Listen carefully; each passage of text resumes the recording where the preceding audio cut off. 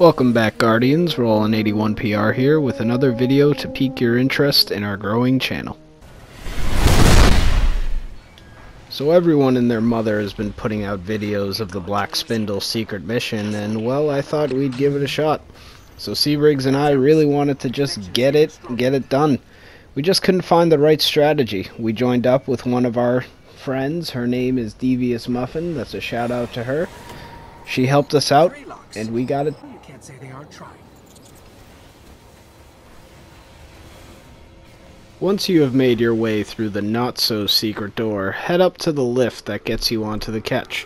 When you enter the catch, Varix will communicate to you, in his always positive manner, that the catch is no longer in fallen hands, but it is taken by Taken.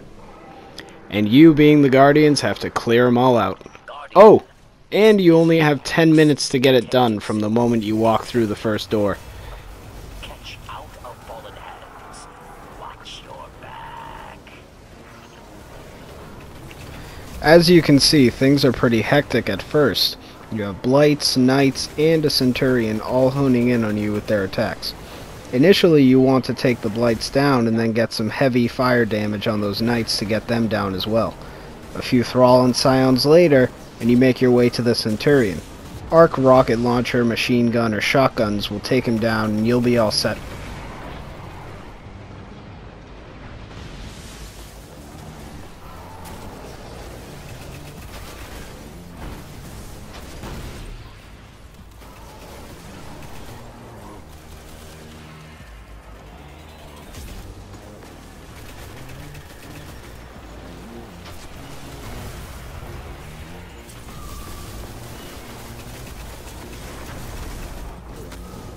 We got this portion done relatively quick. Having 8 minutes and 45 seconds left gave us a decent cushion for the next big wave of enemies that we had to face.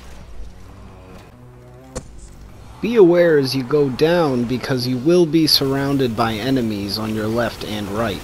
A few fire grenades and some quick shots will take them down pretty quick. Just make sure you get the captain first, because if he blinds you, then you might get taken out a little earlier than you wanted to.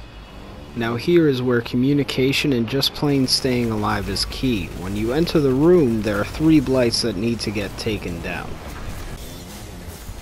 You saw the first one in the front. This one right here is in the back corner, very easily visible and accessible for shooting. The next one is in the back left corner, and this one, you gotta be really determined. As you can see, I was very determined to take this Blight down.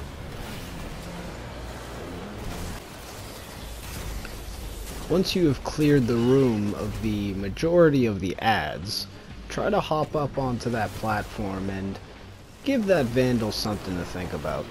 Maybe a shotgun shell in the face might make him think twice before he takes another shot at you. Also, do an ammo run. Heavy ammo and some of those nice herbs of light, those will come in handy. It is time to defeat Drizzix for the ultimate reward. With about 5 minutes and 35 seconds, we were feeling confident. The same type of strategy is used in the last room, Blight control and ad control. So what helped take down the Blights the quickest was to have one person sniping and the other 2 are on ad control.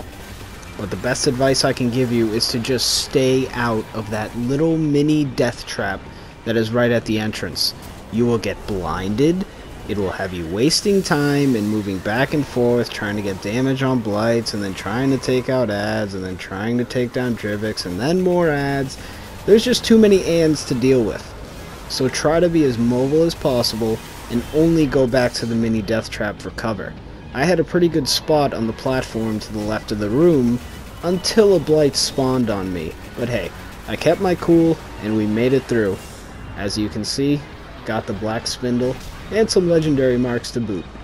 So, with that, to all you Guardians out there who are itching to get the 310 Black Spindle, here you go. Please like, subscribe, and comment. This is Roll on 81PR, signing off.